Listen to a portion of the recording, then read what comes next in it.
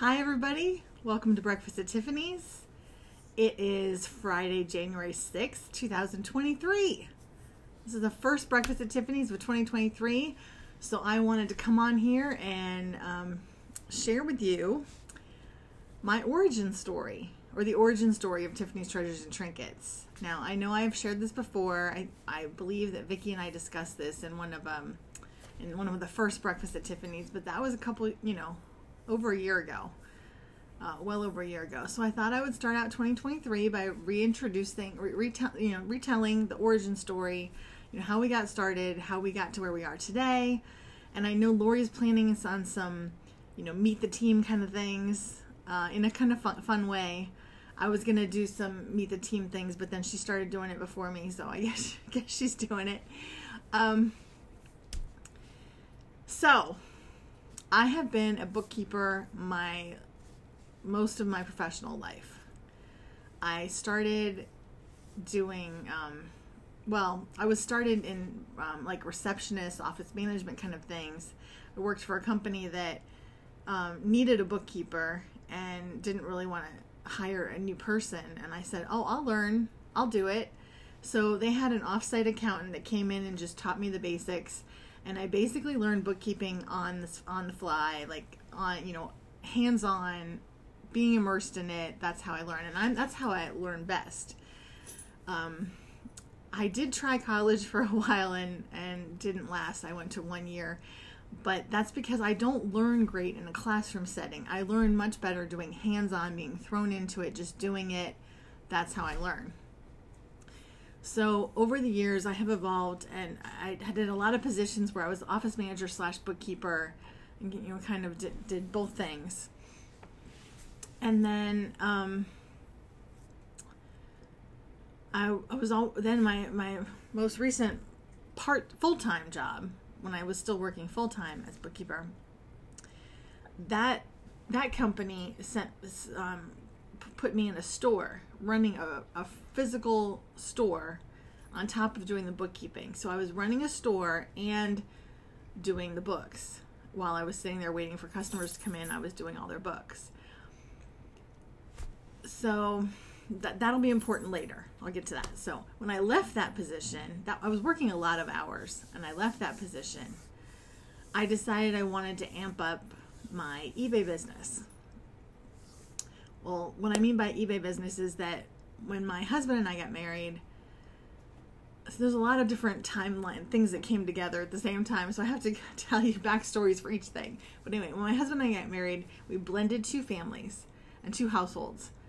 He had 2 kids, I had a kid, and we had 2 different households, and we blended them. So we had some duplicates of things. We had 3 boys that were outgrowing stuff faster than they could wear it sometimes. So I started selling our personal items on eBay just very randomly, here and there whenever I had something. So when I left my full-time job, I said, I want to ramp up my eBay business and maybe just get a part-time job and then just do the eBay stuff. So that was my initial plan, and my initial plan was really not to do consignment. My initial plan was to just sell my own stuff. Believe me, I had plenty of stuff in my own house that I could sell for a long time before I ran out of stuff. However, which I did start doing, and then I ended up getting another bookkeeping job, but it was part-time, so I was still doing more of the eBay selling. However, my friend Vicki, who I've been friends with since I was 13 years old, she said, "Hey, will you sell stuff for me?" And I said, "Okay, sure. That gives me more stuff to sell, and then I'll give you a percentage of the profits." And I really still wasn't thinking that I would do that for anybody else, but just for her.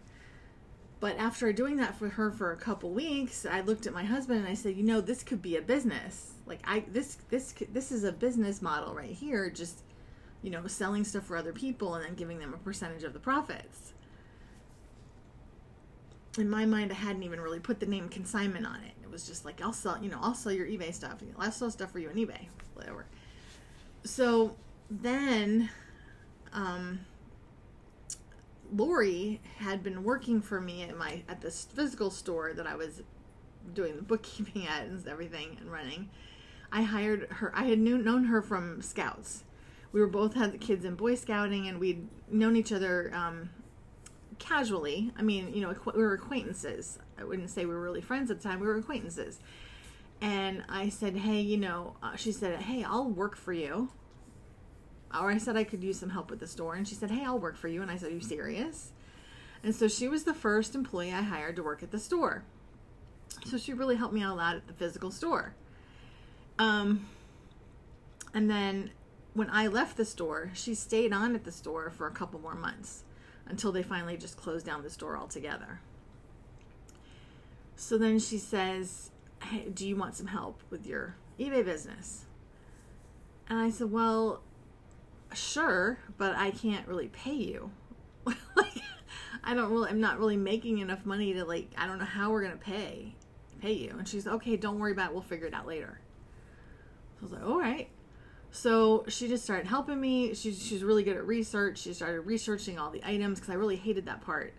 I was taking all the pictures, doing, ready to list, but the researching the items and seeing how much they would sell for is kind of a pain, and I didn't really want to do that as part. So she started doing that. And I told her, hey, you can give me your stuff to sell, and I will, I'll give you 100% of the profits. You'll get all the money after all the eBay fees and everything. You'll get all the money. So at least you're getting something out of working for me. And she's like, okay, fine. So we did that. And I ended up giving her a percentage of the sales over time. But anyway, she just was willing to just help me without really knowing how I was going to be able to pay her. So as word spread, because, I tell people I'm selling on eBay and things, the word spread. So people start giving me their stuff to sell. So I started just selling for other people I knew, and I didn't have a contract in place. I was just telling people, hey, whatever this percentage I'll give you after the sale. It was just all verbally, and I did that for years, and it wasn't even until last year, the beginning of last year, I finally made a contract and started sending it out to all these people and said, here's the contract, could you please sign it, even though I've been doing this for you for over, it's a couple of years now. So now I have a contract, and now we're at 35 consigners later. I've never once advertised that I'm a consignment shop, that I need, to bring me your stuff. There's been some strangers that have found me on Google and brought me stuff, and not strangers anymore. There have been mostly still friends and family of mine, of Vicky's or Lori's. Oh, I didn't get into the Vicky part, so hold on. So Vicky was my first consigner, but she worked a job for the government, and last year she retired, and she said, hey, I can come work for you if you need help. And I was like, well, I could use somebody to take the pictures, because at this point I didn't have enough time in my life to take pictures, because I'm still working a bookkeeping job where I work 15 to 20 hours a week. I also want to handle the higher level stuff of the store, manage the website, finances, all that stuff, all that higher level stuff. It was hard to fit the time in to do everything. Lori works full time, and she comes home and works at the store at night. We needed some help, but I still wasn't sure how I was going to pay Vicky. But I was like, sure, come on, let's do it. I'll commit you to paying you an hourly rate. Just come on, do it. And hopefully if we take more pictures, we can make more listings, we'll make more sales. And that's just kind of how it's happened. And so now Vicky brings in more people for me. Lori brings in more people, her friends and family. It's all just kind of spreading. They're talking about it, I'm talking about it, and we just never have a shortage of consignments. In fact, we've put consignment We've put consignment intake on hold for a couple months this year, because we have so much stuff downstairs to list that I want to be able to catch up on some of the people that gave me stuff last summer that I still haven't listed, that I need to get listed. So I need to take care of my current consigners before I bring in any new consigners. So anyway, things are going great. Obviously, if you don't know, who Lori and Vicky are, then you haven't been paying attention to my page, because Lori does the Sundays with Lori. She does the Laughs with Lori. She's been doing a lot of the social media lately, which I love, which is great. If you join us, we do. I love the holidays, as you can tell. If you watch Breakfast at Tiffany's, you know I love the holidays. Yes, my Christmas stuff is still up because I don't want to take it down. Sue me. My husband said he's going to be bringing the Christmas boxes this weekend. I may or may not ignore the boxes and leave the Christmas stuff up for another week or two. I don't know. Of course, this tree and Mrs. Goose will change because we have to get ready for our January 22nd live sale. If you don't know, I'm going to tell you again. We do a Facebook live sale on the fourth Sunday of every month. I know it's hard to remember, but hi, Rocky. But they're all holiday themed. So on January 22nd, we're doing a Valentine's Day sale. We'll have lots of Valentine's Day decor, but we'll also have red and pink items. We kind of make fun with it. Not make fun with it. Make it fun.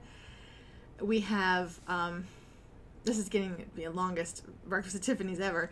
We do trivia, we do games, prizes, Laughs with Lori,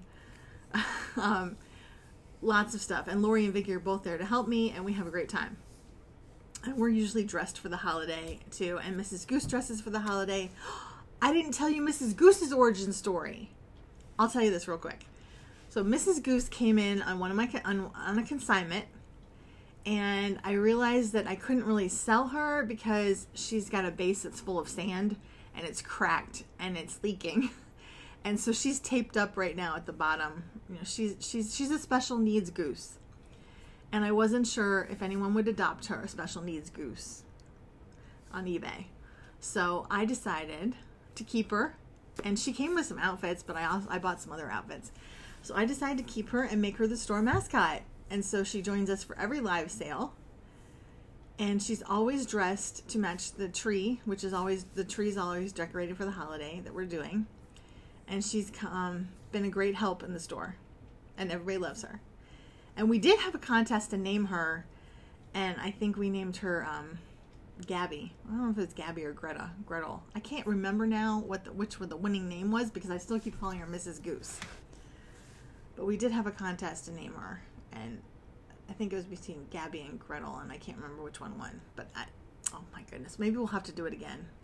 Because I still keep calling her Mrs. Goose. So I guess we should get on a first name basis with Mrs. Goose. But anyway, so that's all my story. I hope you enjoyed it. I hope you take some time to visit our page and come join us for a Sunday night live sale. And we will occasionally throw in other sales too, but we are consistently on the fourth Sunday of every month. That's our holiday sale, but we'll do some other specialized sales throughout the year too. So, also, all these Breakfast at Tiffany's are always on YouTube. We do have a YouTube channel, so like us and subscribe to us over there, please. And you can watch past episodes. I don't even know what episode I think this might be episode 60 or 61. I can't remember now, but come check us out on YouTube and give us a like. We're on Instagram, TikTok, and Facebook, all over the place. So you can find us anywhere. And we sell on eBay, Poshmark, Mercari, Depop, Kitizen, Shopify website, Facebook, Instagram. What am I forgetting? I think that's it. I think that's all. I don't know. Everywhere. Facebook Marketplace, everywhere. So, anyway, I hope you have a great weekend, and I will see you soon. Thanks for listening. Bye.